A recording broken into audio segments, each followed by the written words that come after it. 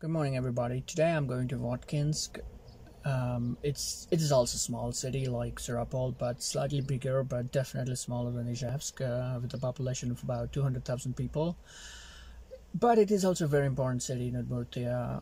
It has got a very big lake, and I'm going to show you everything. I'll try to show you everything. It has got a very big museum as well of Tchaikovsky, a very famous composer of Russia. So, well, please stay tuned, and I'll see you in Votkinsk.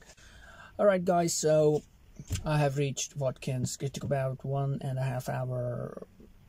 Oh, there was no traffic, but I couldn't go over 90 kilometers per hour because the speed limit was 90 here, and in most of the places was 70, so I really couldn't do anything above 90. So anyway, right now I'm in Votkinsk, and behind me you see it's Tchaikovsky Museum. He's a very famous Russian composer, and now I will try to go in and try to show you, but right now there is also a very big lake right here, as you see, and I'm just gonna show you and talk about Votkinsk, so get ready. Okay, so right now I'm in Votkinsk. The place is called Nabережная, or the embankment, and it's very beautiful here to walk as well. It's very clean, and it's very cold. It's not very cold, but it's cool, and probably it's gonna rain because again it's very overcast, and but I like this place. Again, you see there are not many people here, so it's usual with Russian cities here, small cities, you don't see many people, and this is a small town of about 200,000 people, so you know, you expect to be empty. So I'm going to change the camera. I'm going to show you Votkinsk.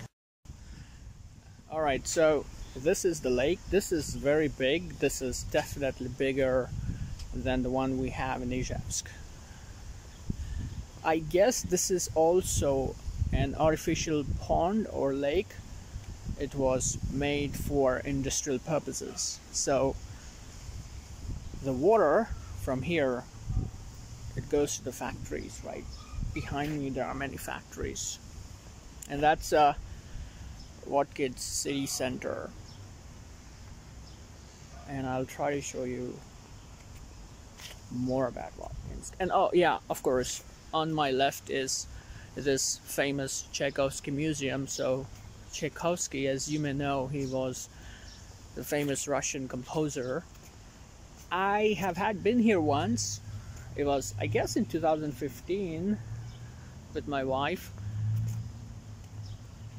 and I don't think things have changed here. No, it's pretty much the same. And those are pine trees, pine forest. That's the other end of the city right there. So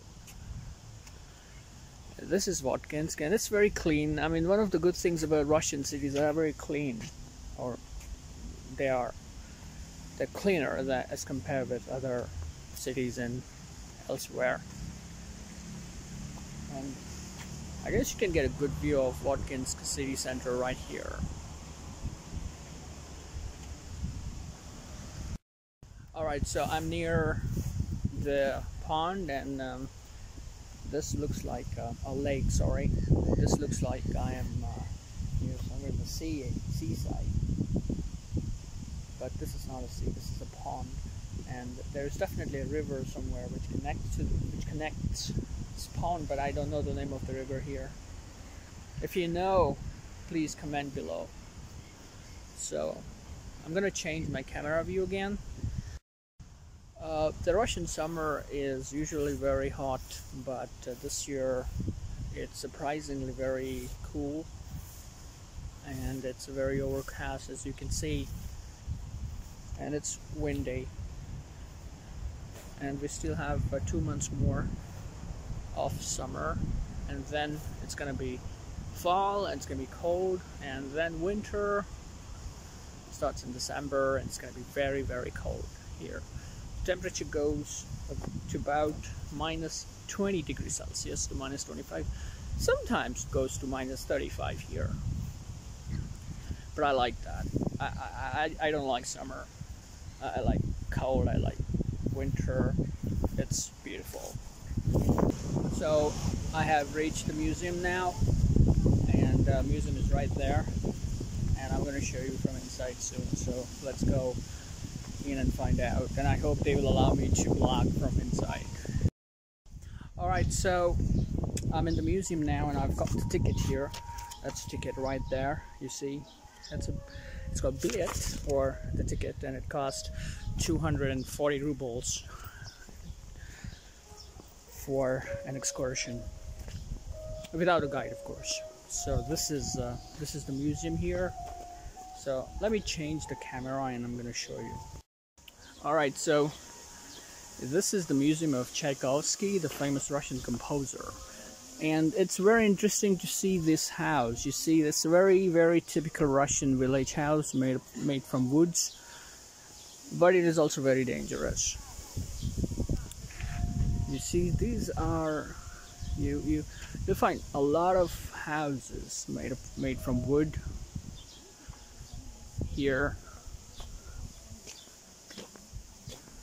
and right now I'm just gonna see what else do we have. I was here 3 years ago and nothing has changed as such.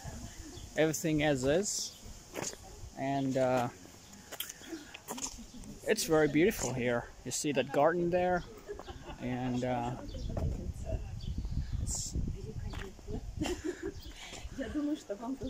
so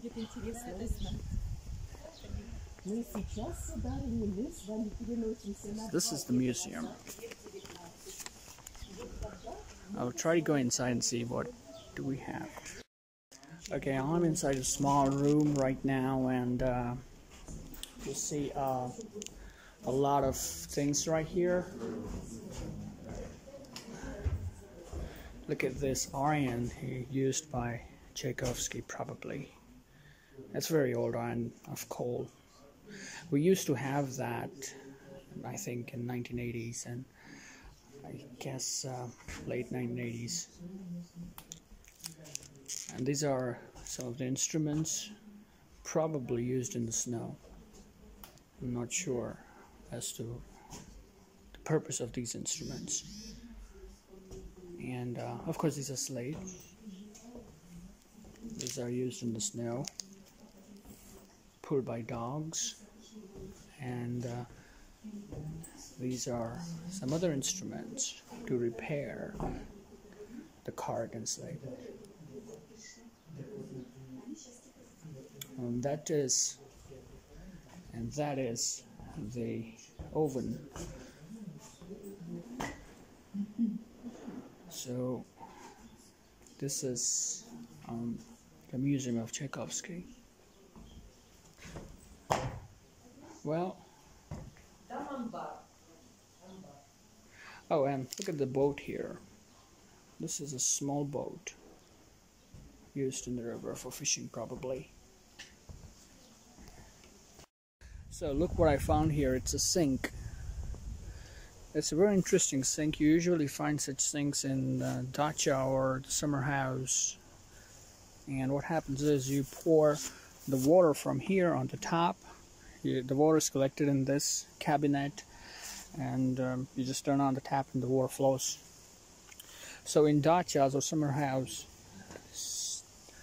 there's a problem with water. There's no water connection.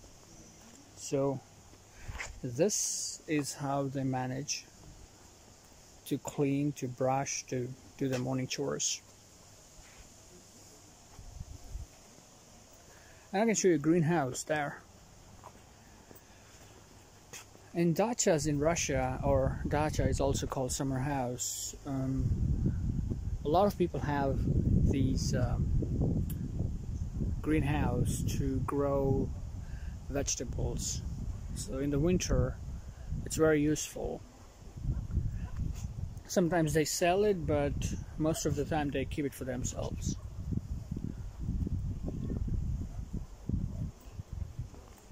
And usually they grow cabbage, potatoes, and some other vegetables which are found in Udmurtia. But potatoes, yes, of course. When you talk about Russia and potatoes, of course, it's always there.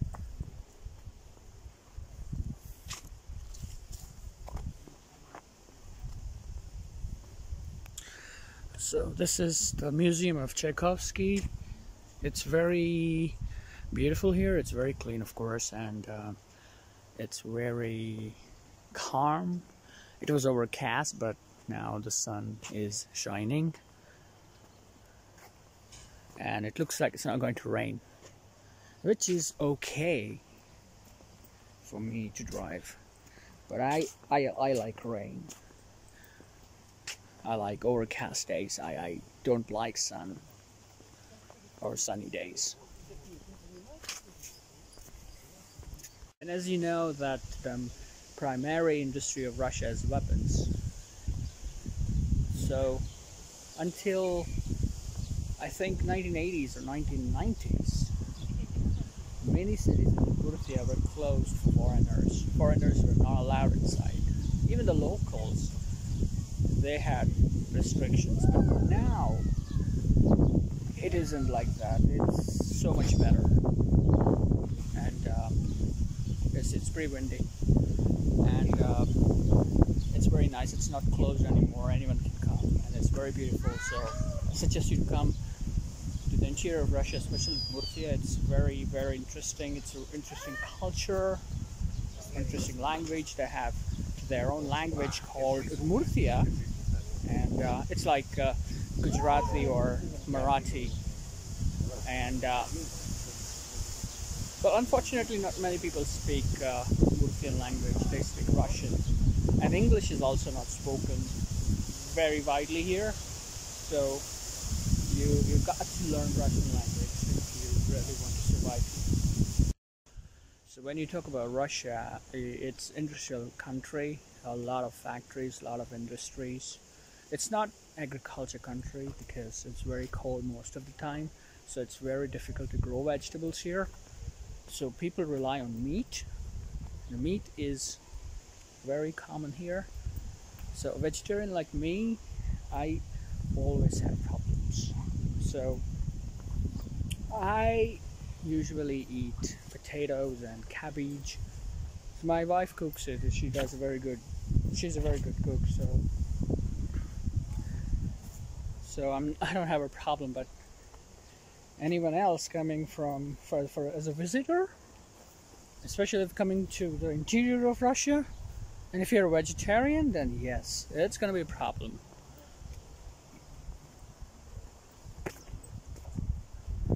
Alright, so this is the exit of the museum. It says "До свидания, до новых встреч."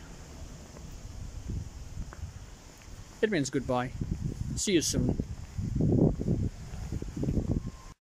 So to give you a better perspective, so we were right there some time back, the Museum of Tchaikovsky, and now we are here in the city center. And this is the embankment for the waterfront, and people walk here. And today is Sunday, but as usual with the small Russian cities, we don't see many people here. It's very calm, very, very cool. The sun is out, but it's still very cool. And the water is also very calm. So, and that's my car there, as usual. Citroen C4 Coupe. And I like to walk here. It gives you the feeling of being at the seafront, but it's not, it's just a pond. And you see many cars are parked here. And there isn't traffic. This is such a small city. You don't see traffic here. In Ижевска, yes, we do have traffic in the morning and in the evening, rush hour. But I don't think so. Traffic can be here. It's a very small city.